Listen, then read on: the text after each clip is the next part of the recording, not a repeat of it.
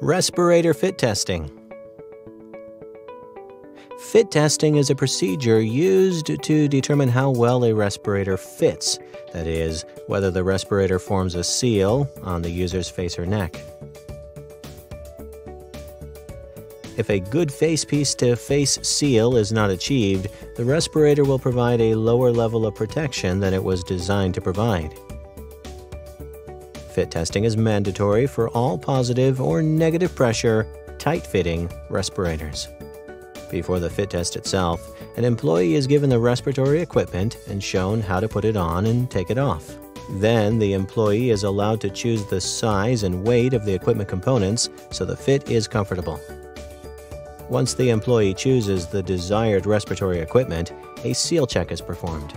If the seal is not tight, the employee will choose a different size or style of equipment that may fit their body better. There are two types of fit testing: Qualitative Fit Testing and Quantitative Fit Testing. Qualitative Fit Testing is a pass or a fail test. There is no numerical score involved. In Qualitative Fit Testing, employees wear the respirator and stand in an enclosed space. A check is performed to make sure the seal is tight. Then different test agents such as Bitrix or saccharin are introduced. If the employee can smell or taste the test agent, this indicates that the respirator has failed because a good face-piece-to-face seal was not achieved. If an employee fails this qualitative testing, they must go choose a different respirator and try the test again. On the other hand, quantitative fit testing is a number-based assessment of how well a respirator fits an individual by measuring the amount of leakage into the respirator. Quantitative fit testing uses a machine to measure the actual amount of leakage into the facepiece and does not rely upon the sense of taste, smell, or irritation in order to detect leakage. The respirators used during this type of fit testing will have a probe attached to the facepiece that will be connected to the machine by a hose. There are 3 quantitative fit test methods accepted by OSHA. 1. Generated aerosol. 2. Ambient aerosol.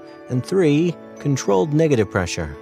Many workers need to wear prescription glasses or personal protective equipment such as safety goggles or earmuffs while performing a work task. Personnel who fall into this category must wear these items during the fit test to ensure they do not interfere with the respirator's fit. Facial hair, like a beard or mustache, can affect the respirator's fit. Anything that comes between the face and the respirator's seal or gets into the respirator's valves can allow contaminated air to leak into the respirator facepiece, which means the worker will not be adequately protected.